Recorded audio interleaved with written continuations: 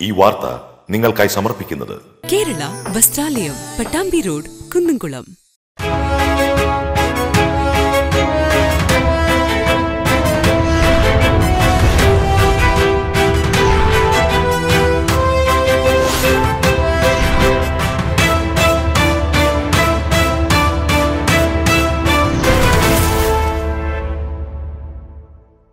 കുന്നംകുളം നഗരത്തിൽ വൻ തീപിടുത്തം. ആക്രിക്കടയും ബുക്ക് ബൈൻഡിംഗ് സ്ഥാപനവും കത്തിനശിച്ചു. 50 ലക്ഷം രൂപയുടെ നാശനഷ്ടമെന്ന പ്രാഥമിക നിഗമനം.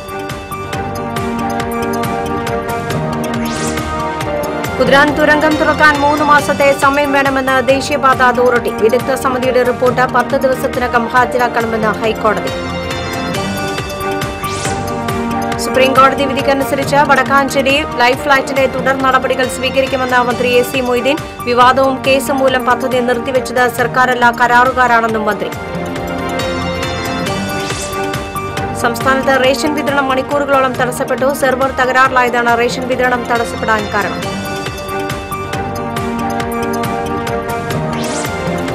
കൊടുങ്ങല്ലൂർ കോട്ടപ്പുറം ചന്തയിൽ നിന്ന് വ്യാപാരികൾ കൂടിയൊഴിയുന്നു. തൊഴിൽ പ്രശ്നങ്ങളും കെട്ടിടങ്ങളുടെ പരിമിതിയുമാണ് വ്യാപാരികൾ ചന്തയിൽ നിന്ന് മാറാൻ കാരണം. വിശദമായ വാർത്തയിലേക്ക്. കുന്നംകുളത്ത് വൻ അഗ്നിബാധ. ആക്രി ശേഖരണ കേന്ദ്രവും ബുക്ക് ബൈൻഡിംഗ് സ്ഥാപനവും കത്തിനശിച്ചു. 50 ലക്ഷം രൂപയുടെ നാശനഷ്ടം കണക്കാക്കുന്നു. ഇന്ന് പുലർച്ചെ 2 മണിയോടെയാണ് സംഭവം. ആക്രി ശേഖരണ കടയിലാണ് ആദ്യം തീപിടുത്തമുണ്ടായത്. തുടർന്ന് സമീപത്തെ ബുക്ക് ബൈൻഡിംഗ് സ്ഥാപനത്തിലേക്ക് തീ പടർന്നു പിടിക്കുകയായിരുന്നു. ഇരു സ്ഥാപനങ്ങളും പൂർണ്ണമായും കത്തിനശിച്ചു. ആക്രി കടയിലുണ്ടായിരുന്ന ജീവനക്കാരാണ് തീപിടുത്തം ആദ്യം കണ്ടത്. തൊഴിലാളികളുടെ നേതൃത്വത്തിൽ തീയണയ്ക്കാൻ ശ്രമം നടന്നെങ്കിലും സാധിക്കാതെ വന്നതോടെ 4 മണിയോടെ ഫയർഫോഴ്സിനെ വിവരം അറിയിക്കുകയായിരുന്നു. കുന്നംകുളം, തൃശൂർ, ഗുരുവായൂർ, പൊന്നാനി, വടക്കാഞ്ചേരി എന്നിവിടങ്ങളിൽ നിന്നുള്ള ഫയർഫോഴ്സ് എത്തിയാണ് മണിക്കൂറുകൾ നീണ്ട പരിശ്രമത്തിനൊടുവിൽ തീ നിയന്ത്രണ വിധേയമാക്കിയത്. പട്ടാമ്പി സ്വദേശി മുസ്തഫയുടെ ഉടമസ്ഥതയിലുള്ളതാണ് ആക്രി ശേഖരണ സ്ഥാപനം.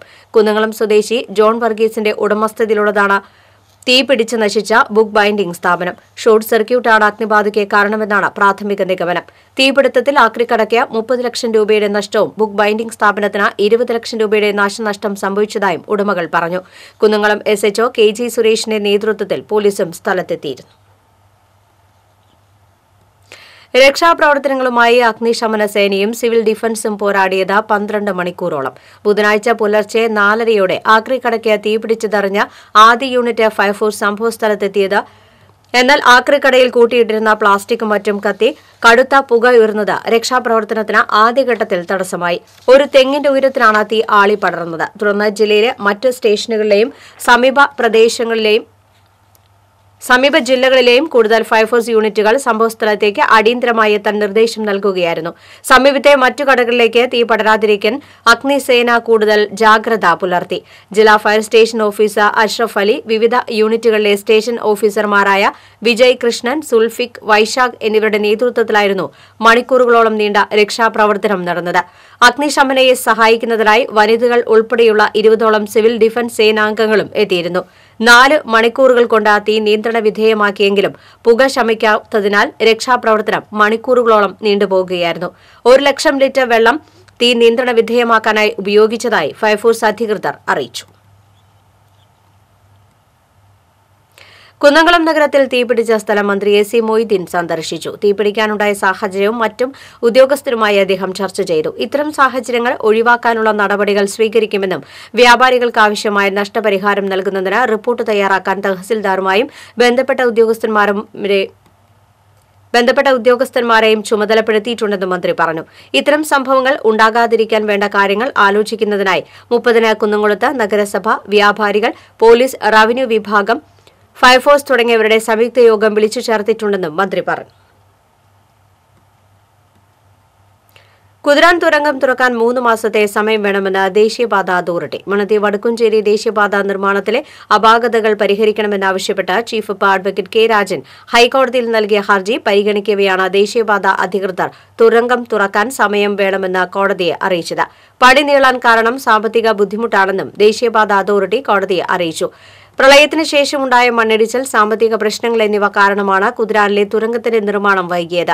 സാമ്പത്തിക സ്രോതസ്സുകൾ കണ്ടെത്താനുള്ള ശ്രമങ്ങൾ തുടരുകയാണെന്ന് ദേശീയപാത അതോറിറ്റി അധികൃതർ പറഞ്ഞു. പാലക്കാട് ഭാഗത്തേക്കുള്ള തുരങ്കം തുറക്കാൻ കഴിയുമെന്ന് നിർമ്മാണ കമ്പനി വ്യക്തമാക്കിയിട്ടുണ്ടെന്നും ദേശീയപാത അധികൃതർ പറഞ്ഞു. കുദ്രാനിലെ ഒരു തുരങ്കമെങ്കിലും തുറക്കണമെന്നായിരുന്നു കെ രാജൻ ഹൈക്കോടതിയിൽ ആവശ്യപ്പെട്ടിരുന്നത്. വിദഗ്ധ സമിതിയുടെ റിപ്പോർട്ട് 10 ദിവസത്തിനകം ഹാജരാക്കണമെന്ന് ഹൈക്കോടതി ദേശീയപാത അധികൃതരോട് ആവശ്യപ്പെട്ടു. വിദഗ്ധ സമിതിയെ കേസിൽ കക്ഷി ചേർത്തു.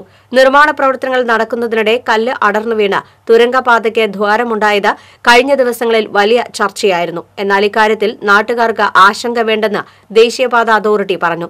പക്ഷേ നാട്ടുകാരാണ് ഈ പാത ഉപയോഗിക്കേണ്ടതെന്നും അവരുടെ ആശങ്കയ്ക്ക് അടിസ്ഥാനമുണ്ടെന്നും കോടതി നിരീക്ഷിച്ചു. കേസ് അടുത്ത മാസം 10-ന് വീണ്ടും പരിഗണിക്കും. സുപ്രീം കോടതി വിധിക്കനുസരിച്ച് വടക്കാഞ്ചേരി ലൈഫ് ഫ്ളാറ്റിന്റെ തുടർ നടപടികൾ സ്വീകരിക്കുമെന്ന് മന്ത്രി AC മൊയ്തീൻ. BJP ഇതര സർക്കാരുകൾ ഭരിക്കുന്ന സംസ്ഥാനങ്ങളിൽ പ്രതിസന്ധി സൃഷ്ടിക്കാൻ കേന്ദ്ര ഏജൻസികളെ ഉപയോഗപ്പെടുത്തി ആസൂത്രിത ശ്രമങ്ങൾ നടക്കുന്നതായും മന്ത്രി. സുപ്രീം കോടതിയുടെ മുമ്പിലാണ് അതുമായി ബന്ധപ്പെട്ട പ്രശ്നം. ആ കേസിന്റെ വിധിക്ക് വിധേയമായിട്ടാവും ആ ഫ്ളാറ്റിന്റെ പൂർത്തീകരണവുമായി ബന്ധപ്പെട്ട കാര്യം തീരുമാനിക്കുക. ലൈഫ് മിഷൻ പദ്ധതിയിൽ 2.5 ലക്ഷം വീടുകൾ പൂർത്തിയായതിന്റെ ഔദ്യോഗിക പ്രഖ്യാപനം വ്യാഴാഴ്ച മുഖ്യമന്ത്രി പിണറായി വിജയൻ ഓൺലൈനിലൂടെ നിർവഹിക്കുമെന്ന് മന്ത്രി AC മൊയ്തീൻ വാർത്താസമ്മേളനത്തിൽ അറിയിച്ചു. വടക്കാഞ്ചേരി ലൈഫ് പദ്ധതി നിർത്തിവച്ചത് സർക്കാരല്ല, ബന്ധപ്പെട്ട കരാറുകാരനാണ്. പദ്ധതിയുമായി ബന്ധപ്പെട്ട കേസും വിവാദങ്ങളും മൂലമുണ്ടായ സാങ്കേതിക പ്രതിസന്ധി മൂലമാണിത്. കേസുമായി ബന്ധപ്പെട്ട് ഹൈക്കോടതിയുടെയും സുപ്രീം കോടതിയുടെയും ഇടപെടൽ സർക്കാരിനെ നേട്ടമായോ തിരിച്ചടിയായോ കാണുന്നില്ല. സർക്കാരോ കോടതിയോ ആവശ്യപ്പെടാതെ നടത്തുന്ന നിയമവിരുദ്ധമായ CBI അന്വേഷണത്തെയാണ് സർക്കാർ എതിർത്തത്. BJP ഇതര സർക്കാരുകൾ ഭരിക്കുന്ന സംസ്ഥാനങ്ങളിൽ കേന്ദ്ര ഏജൻസികളെ ഉപയോഗിച്ച് ഭരണ പ്രതിസന്ധി സൃഷ്ടിക്കാൻ ആസൂത്രിത ശ്രമങ്ങൾ നടക്കുന്നുണ്ട്. സർക്കാരിനെതിരെയുള്ള പല അന്വേഷണങ്ങളും ഇത്തരം രാഷ്ട്രീയ ലക്ഷ്യം വെച്ചുള്ളതാണ്. സംസ്ഥാന സർക്കാരിന്റെ ജനങ്ങൾക്കേറെ ഉപകാരപ്രദമായ ഈ പദ്ധതിയെ ഇതിന്റെ ഭാഗമായി തന്നെ തകർക്കാൻ വേണ്ടിയുള്ള ഒരു പരിശ്രമം ബോധപൂർവം നടക്കുന്നു എന്നുള്ളത് വസ്തുതയാണ്. അപ്പോൾ നിയമവിരുദ്ധമായ ഇത്തരമൊരു നിലപാടിനെ, CBIയുടെ നിലപാടിനെ ആണ് ഞങ്ങൾ ചോദ്യം ചെയ്തത്. അപ്പോൾ ഒരു രാഷ്ട്രീയ ലക്ഷ്യം ഈ അന്വേഷണങ്ങൾക്കൊക്കെ പുറകിലുണ്ട്. അത് CBI അന്വേഷണത്തിന് പുറകിലുണ്ട്. ലൈഫ് പദ്ധതിക്കെതിരെ അനാവശ്യ വിവാദമുണ്ടാക്കിയവർക്ക് ജനം തദ്ദേശ തെരഞ്ഞെടുപ്പിൽ മറുപടി നൽകിയിട്ടുണ്ട്. വിവാദങ്ങളല്ല, ജനകീയ വിഷയങ്ങളും വികസന നേട്ടങ്ങളുമാണ് സർക്കാരിന്റെ അജണ്ടയിലുള്ളതെന്നും മന്ത്രി പറഞ്ഞു. CPM-ൽ സ്വയം സ്ഥാനാർത്ഥി പ്രഖ്യാപനമില്ലെന്ന് നിയമസഭാ തെരഞ്ഞെടുപ്പിൽ മത്സരിക്കുമോ എന്ന മാധ്യമപ്രവർത്തകരുടെ ചോദ്യത്തിന് മന്ത്രി മറുപടി നൽകി. ഞങ്ങളുടെ മുന്നണിക്കകത്ത്, പാർട്ടിക്കകത്ത് സ്വയം സ്ഥാനാർത്ഥി പ്രഖ്യാപനമില്ല. മാനദണ്ഡങ്ങൾക്ക് വിധേയമായി പാർട്ടിയും ഇടതുപക്ഷ ജനാധിപത്യ മുന്നണിയും തീരുമാനിക്കുമ്പോഴാണ് സ്ഥാനാർത്ഥികളെ അറിയാനാവുക. അതിനു മുമ്പ് സ്വയം സ്ഥാനാർത്ഥി പ്രഖ്യാപനമായും മറ്റ് MP-മാരായ ആളുകൾ തിരിച്ചു വന്ന് ഇവിടെ മത്സരിക്കുന്ന രീതിയൊന്നും ഞങ്ങളങ്ങനെ സ്വീകരിക്കാൻ ഉദ്ദേശിക്കുന്നില്ല. MP-മാരായ പലരും തിരികെ വന്ന് മത്സരിക്കുന്നതിന് സമാനമായ സാഹചര്യം പാർട്ടിയിലില്ല. താൻ മത്സരിക്കണമോ എന്ന് പാർട്ടിയും മുന്നണിയും തീരുമാനിക്കുമെന്നും AC മൊയ്തീൻ വ്യക്തമാക്കി. Collector S Shanavas, life mission CEO UV Jose, life mission ജില്ലാ കോർഡിനേറ്റർ ലിൻസ് ഡേവിസ് എന്നിവരും വാർത്താസമ്മേളനത്തിൽ പങ്കെടുത്തു. TCV news, Thrissur. സംസ്ഥാനത്ത് റേഷൻ വിതരണം തടസ്സപ്പെട്ടു. സെർവർ തകരാറാണ് കാരണം. ഉടൻ പരിഹരിക്കുമെന്ന് സപ്ലൈകോ അധികൃതർ അറിയിച്ചു. കഴിഞ്ഞ 3 ദിവസം സെർവർ തകരാറിനെ തുടർന്ന് റേഷൻ വിതരണം തടസ്സപ്പെട്ടിരുന്നു.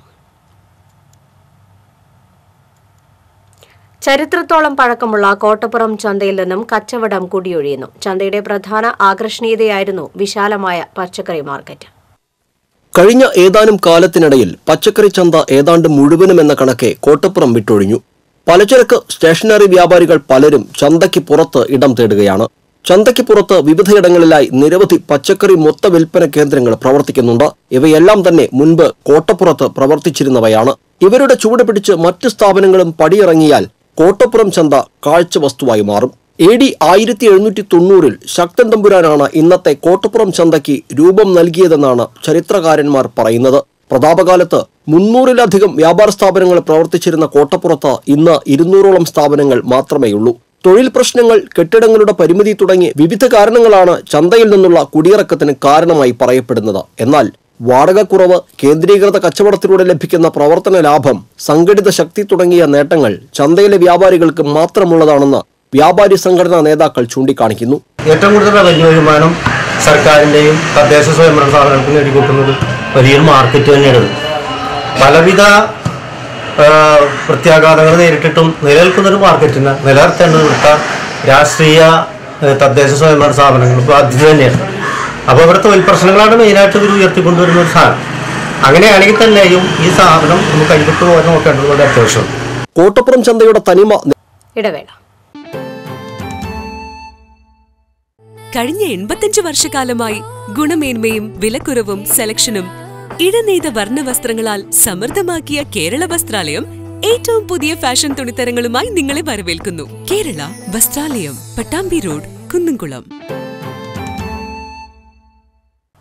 ഇന്ധനവില പുതിയ റെക്കോർഡിൽ. ഡീസൽ ലിറ്ററിന് 26 പൈസയും പെട്രോളിന് 25 പൈസയും വർദ്ധിച്ചു. പുതുക്കിയ വില വർധന പ്രാബല്യത്തിലായതോടെ തൃശൂരിൽ പെട്രോൾ വില 86 രൂപ 44 പൈസയും ഡീസലിന് 80 രൂപ 64 പൈസയുമായി. തുടർച്ചയായ ഇന്ധനവില വർധന കടുത്ത പ്രതിഷേധത്തിന് ഇടയാക്കിയിട്ടുണ്ട്. അന്താരാഷ്ട്ര വിപണിയിൽ ക്രൂഡ് ഓയിലിന് വില കുറഞ്ഞു നിൽക്കുമ്പോഴാണ് ഇന്ധനവില അടിക്കടി കൂട്ടുന്നത്. കേന്ദ്ര സർക്കാർ അടിച്ചേൽപ്പിച്ച എക്സൈസ് നികുതിയാണ് ഓരോ ദിനവും ഇന്ധനവില വർദ്ധിക്കാൻ ഇടയാക്കുന്നത്. സിൽവർ ലൈൻ അതിവേഗ റെയിൽപാത വിരുദ്ധ ജനകീയ സമിതിയുടെ നേതൃത്വത്തിൽ ചേർപ്പ് മിനി സിവിൽ സ്റ്റേഷനിലേക്ക് മാർച്ച് നടത്തി. കേരള സർക്കാരിന്റെ കെയർ റെയിൽ പദ്ധതി റദ്ദാക്കണമെന്നാവശ്യപ്പെട്ട് നടന്ന ധർണ ചേർപ്പ് പഞ്ചായത്ത് വൈസ് പ്രസിഡന്റ് വി.എൻ. സുരേഷ് ഉദ്ഘാടനം ചെയ്തു. ജനകീയ സമിതിയുടെ ചെയർപേഴ്സണും ഗ്രാമപഞ്ചായത്ത് മെമ്പറുമായ ധന്യ സുനിൽ അധ്യക്ഷത വഹിച്ചു. ജനകീയ സമിതി കൺവീനർ എം. സുജിത് കുമാർ, സഹകരണ ബാങ്ക് ഡയറക്ടർ അനിത, മുൻ block panchayat member A. Shanthakumari, K. Radhakrishnan തുടങ്ങിയവർ സംസാരിച്ചു.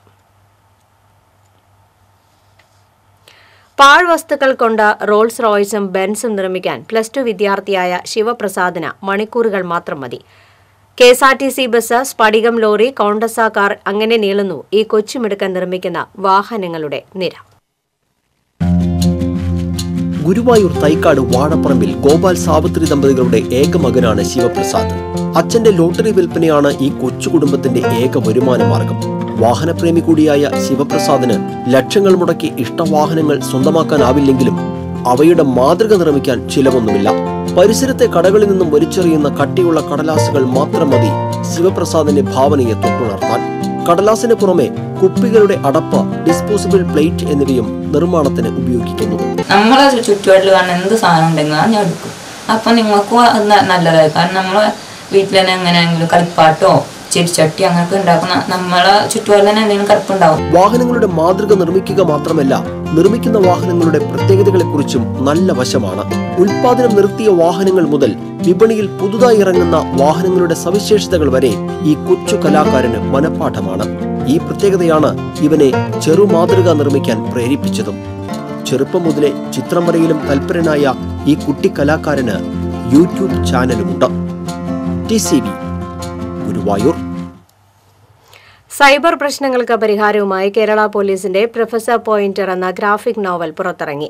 സമൂഹത്തിൽ സുരക്ഷിതമായ സൈബർ അന്തരീക്ഷം ഉറപ്പാക്കുക എന്ന ലക്ഷ്യത്തോടെ കേരള പോലീസ് ഗ്രാഫിക് സാങ്കേതിക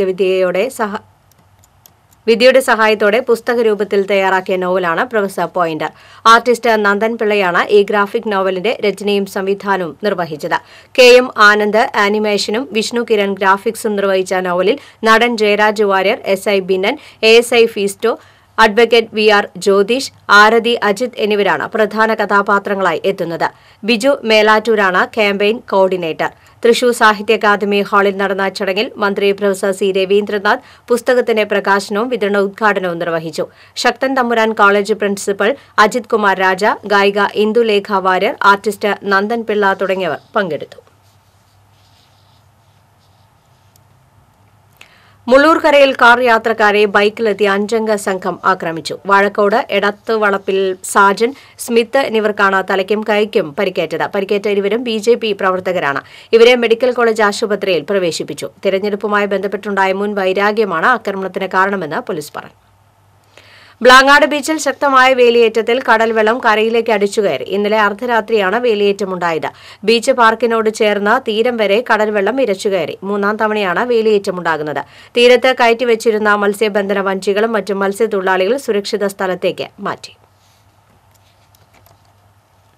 ഒരുമനിയൂർ തങ്ങൾപടിയിൽ കടന്നൽ കുത്തേറ്റ് കുട്ടികൾ ഉൾപ്പെടെ 5 പേർക്ക് പരിക്കേറ്റു. ഒരുമനിയൂർ കാര്യാട്ട് ബക്കർ, മുഹമ്മദ് മിഗാൽ, തങ്ങൾപടി പുതിയ വീട്ടിൽ കൊട്ടിലങ്ങൽ അബ്ദുൽ കരീം, ന്യൂ അയീം ഗാസി, മുഹമ്മദ് അറൂഷ് എന്നിവർക്കാണ് പരിക്കേറ്റത്. പരിക്കേറ്റവരെ ചാവക്കാട് താലൂക്ക് ആശുപത്രിയിൽ പ്രവേശിപ്പിച്ചു.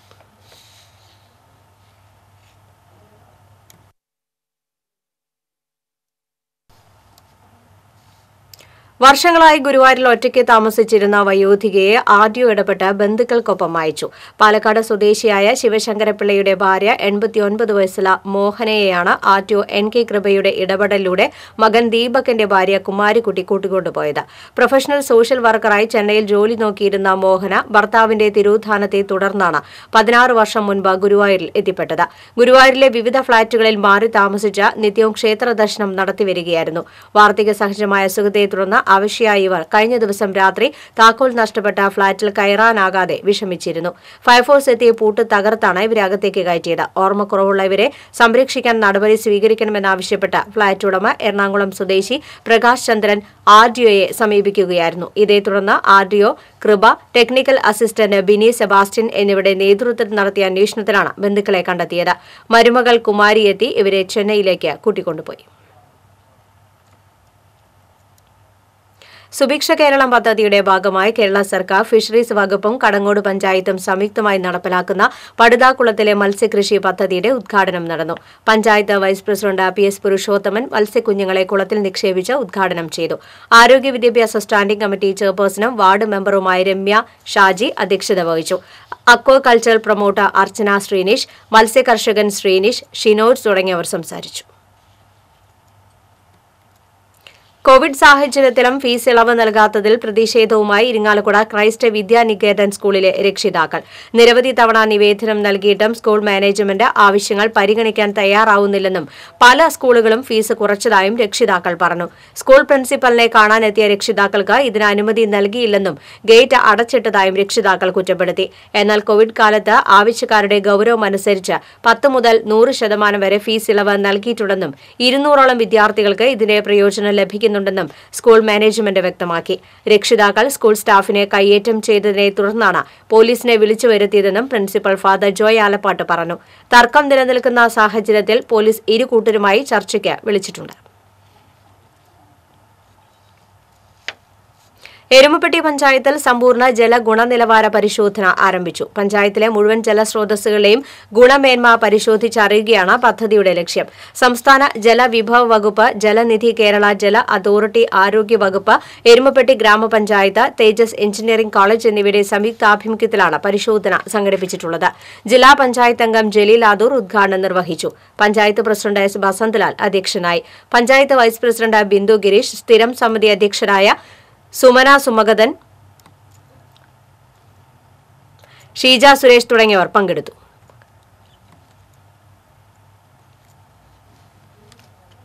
സുഭിക്ഷ കേരളം പദ്ധതിയുടെ ഭാഗമായി ഗുരുവായൂർ നഗരസഭ 10ാം വാർഡിൽ മത്സ്യകൃഷിക്ക് തുടക്കമായി. പാലുവായി പെരുമ്പിള്ളശ്ശേരി ലീലാനാരായണന്റെ വീട്ടിലെ പടുതാക്കുളത്തിലാണ് ഫിഷറീസ് വകുപ്പിന്റെയും തദ്ദേശ സ്വയംഭരണ വകുപ്പിന്റെയും സഹകരണത്തോടെ മത്സ്യകൃഷി ആരംഭിച്ചത്. നഗരസഭാ ചെയർമാൻ M കൃഷ്ണദാസ് ഉദ്ഘാടനം ചെയ്തു. വാർഡ് കൌൺസിലർ KM മെഹറൂഫ് അധ്യക്ഷത വഹിച്ചു. Councillor AM Shafeer, PN Dineshan, KK Appunni തുടങ്ങിയവർ സംസാരിച്ചു. Kerala state Bharat scout and guides അസോസിയേഷന്റെ തൃശൂർ സ്കൌട്ട് ഓപ്പൺ ഗ്രൂപ്പിന്റെ നേതൃത്വത്തിൽ സാഹസിക കരാത്തെ പ്രകടനം നടന്നു. Kerala state trainer scout and guides സംസ്ഥാന കമ്മീഷണർ പ്രൊഫസർ EU രാജൻ ഉദ്ഘാടനം ചെയ്തു. ജില്ലാ secretary KK Sarath Kant, organising commissioner CI Thomas തുടങ്ങിയവർ സംസാരിച്ചു. കരാത്തെ പ്രകടനത്തിന് ട്രെയിനർ PM വിനോദ് നേതൃത്വം നൽകി.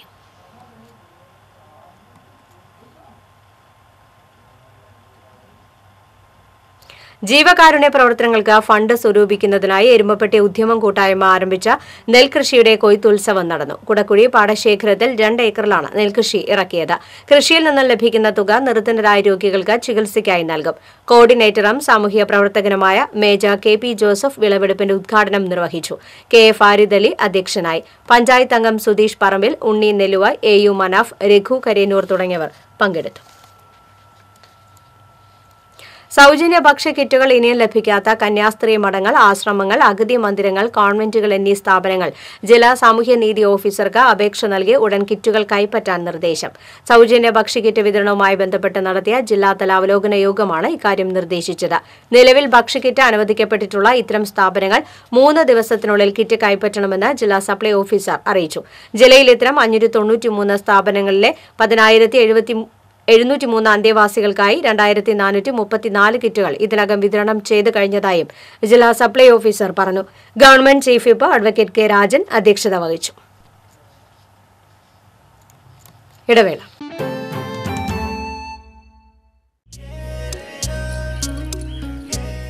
നമ്മുടെ ഫാസ്റ്റ് ലൈഫിന് ആവശ്യം ഫാസ്റ്റ് ഇന്റർനെറ്റാണ്. കേരളത്തിൽ എല്ലായിടത്തും ഏറ്റവും ആദ്യം ജിഗാ ഫൈബർ ശൃംഖല എത്തിച്ച കേരള വിഷൻ 3G 4G പരിമിതികൾ ഒന്നുമില്ലാത്ത high speed fibre to home connections നിങ്ങളിലേക്ക് എത്തിക്കുന്നു. നമ്മുടെ ജീവിതം അതിവേഗതയോടെ അഡ്വാൻസ്ഡ് ആവാൻ IoT സർവീസുകൾ നിരവധി, IPTV OTT സർവീസുകൾ, wifi hotspots, combo offers and good plans. 25 വർഷത്തെ കേബിൾ TV പാരമ്പര്യം, 25 ലക്ഷം കസ്റ്റമേഴ്സ്.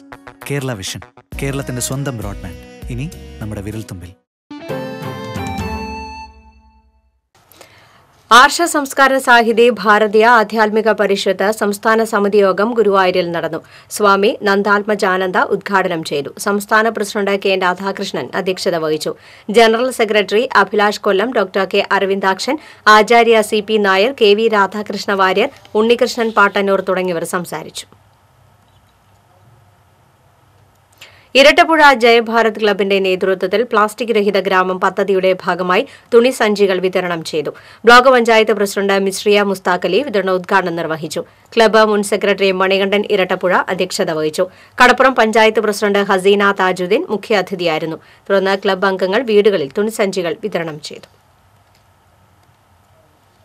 മണലൂർ അയ്യപ്പൻകാവ് ക്ഷേത്രത്തിലെ ഉത്സവത്തിന് കൊടിയേറി. ക്ഷേത്രം തന്ത്രിമാരായ വടക്കേടത്ത് താമരപ്പള്ളി ദാമോദരൻ നമ്പൂതിരി, കല്ലേലി താമരപ്പള്ളി ത്രിവിക്രമൻ നമ്പൂതിരി, മേൽശാന്തി രാഘവേന്ദ്രൻ എംബ്രാന്തിരി എന്നിവർ ചടങ്ങുകൾക്ക് മുഖ്യ കാർമ്മികത്വം വഹിച്ചു.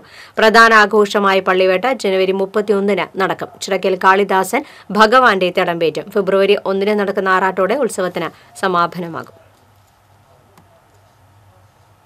സംസ്ഥാന യുവജന ക്ഷേമ ബോർഡും തൃശൂർ ജില്ലാ യുവജന കേന്ദ്രവും മിറാക്കിൾ വുമൻസ് ക്ലബ്ബും സംയുക്തമായി വനിതകൾക്കായി സൈബർ ബോധവൽക്കരണ ക്ലാസ് സംഘടിപ്പിച്ചു.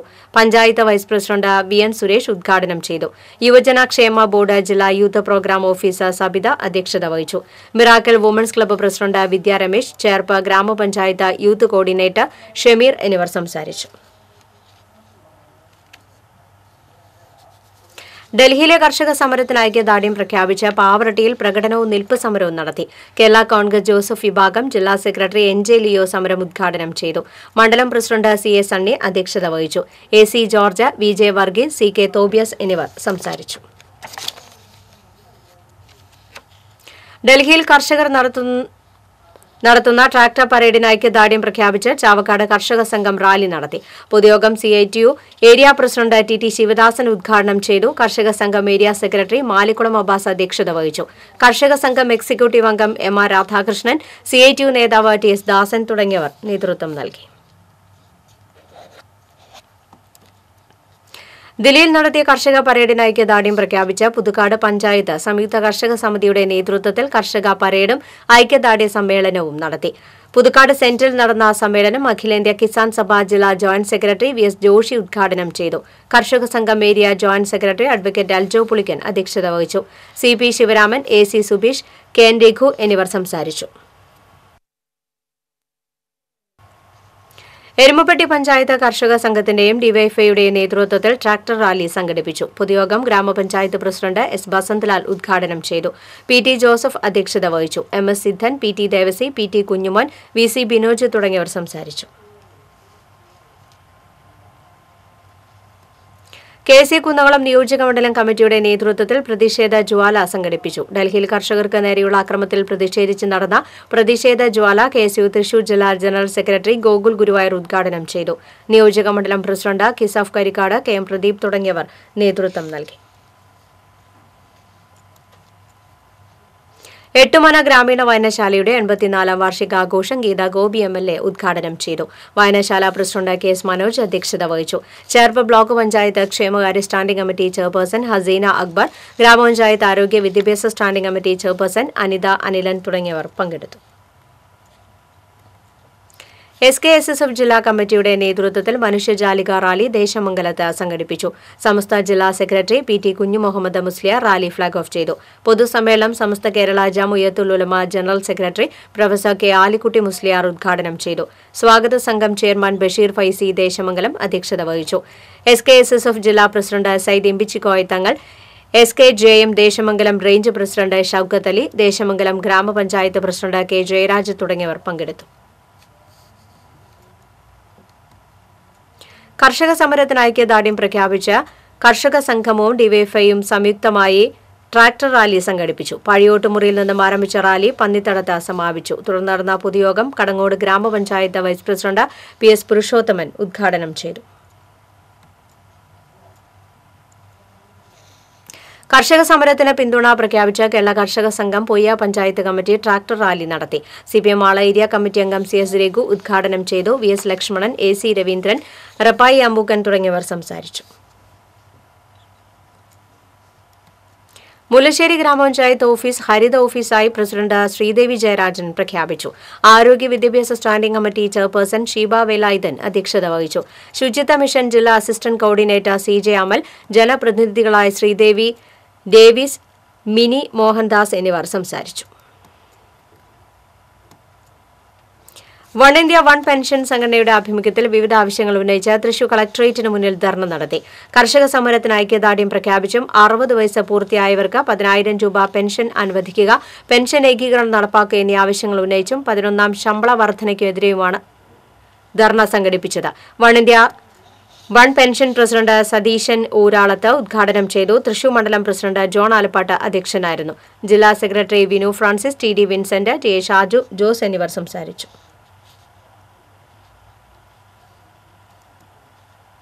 ജില്ലാ സാക്ഷരതാ മിഷന്റെ നേതൃത്വത്തിൽ വിവിധ പഞ്ചായത്തുകളെയും ബ്ലോക്ക് നഗരസഭകളിലെയും പ്രേരകന്മാരുടെ മേഖലായോഗം കുന്നംകുളത്ത് നടന്നു. നഗരസഭാ വൈസ് ചെയർപേഴ്സൺ സൗമ്യ അനിൽ ഉദ്ഘാടനം ചെയ്തു. വിദ്യാഭ്യാസ സ്ഥിരം സമിതി അധ്യക്ഷൻ P ഷബീർ അധ്യക്ഷത വഹിച്ചു. സാക്ഷരതാ മിഷൻ ജില്ലാ coordinator Saji Thomas, assistant coordinator Ajith Kumar, nodal പ്രേരക് Joicy Varghese തുടങ്ങിയവർ സംസാരിച്ചു.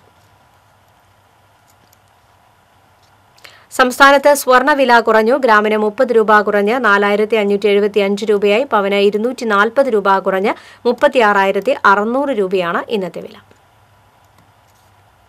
പ്രധാന വാർത്തകൾ വീണ്ടും. കുന്നംകുളം നഗരത്തിൽ വൻ തീപിടുത്തം. ആക്രിക്കടയും ബുക്ക് ബൈൻഡിംഗ് സ്ഥാപനവും കത്തിനശിച്ചു. 50 ലക്ഷം രൂപയുടെ നാശനഷ്ടമെന്ന പ്രാഥമിക നിഗമനം.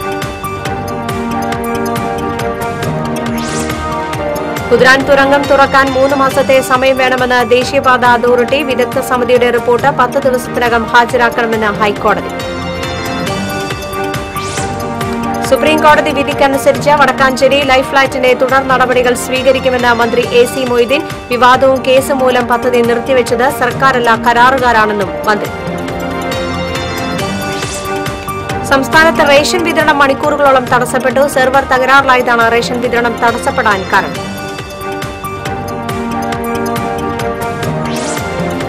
കൊടുങ്ങല്ലൂർ കോട്ടപ്പുറം ചന്തയിൽ നിന്നും വ്യാപാരികൾ കുടിയൊഴിയുന്നു. തൊഴിൽ പ്രശ്നങ്ങളും കെട്ടിടങ്ങളുടെ പരിമിതിയുമാണ് വ്യാപാരികൾ ചന്തയിൽ നിന്ന് മാറാൻ കാരണം. ബുള്ളറ്റിൻ പൂർണ്ണ